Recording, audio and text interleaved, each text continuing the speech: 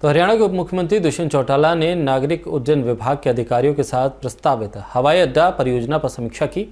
उप मुख्यमंत्री ने कहा है कि राज्य के पहले हवाई अड्डे हिसार को अंतर्राष्ट्रीय स्तर पर पहचान दिलाने के लिए उन्होंने मुख्यमंत्री मनोहर लाल खट्टर से चर्चा की है और पिछले दिनों नई दिल्ली में केंद्रीय रक्षा मंत्री राजनाथ सिंह से मुलाकात की और इस मुद्दे पर विस्तार से चर्चा की।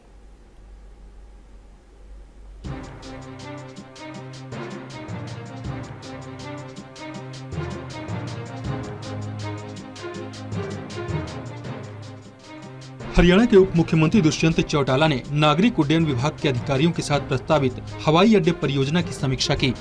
हिसार हवाई अड्डे को लेकर बैठक में विभाग के अतिरिक्त मुख्य सचिव देवेंद्र सिंह ने उप मुख्यमंत्री दुष्यंत चौटाला को अवगत कराया कि 3 चरणों में विस्तार किया जाना है।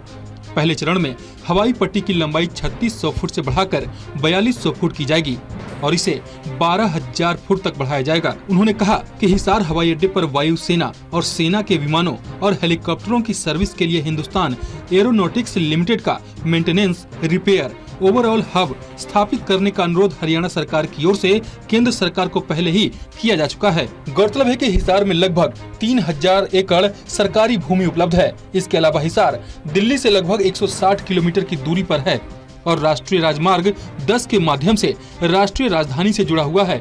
इसके अतिरिक्त मुख्य सचिव ने जानकारी दी कि स्पाइस जेट ने गुरु जम्भेश्वर विज्ञान एवं प्रौद्योगिकी विज्ञान के साथ ही हिसार में फ्लाइंग स्कूल चलाने के लिए MOU किया जा चुका है और हरियाणा की 2 लड़कियों को स्पाइस जेट फ्लाइंग प्रशिक्षण निःशुल्क देगा और हरियाणा के युवाओं को 50% ट्यूशन फीस में भी छूट देगा। उन्होंने बताया कि तीसरे चरण में इंस्ट्रूमेंटल लैंडिंग सिस्टम स्थापित करने से रात्रि में भी हवाई जहाजों को उड़ान भरने में सुविधा उपलब्ध होगी और अंतर्राष्ट्रीय फ्लाइट की सुविधा भी हिसार में उपलब्ध हो सकेगी।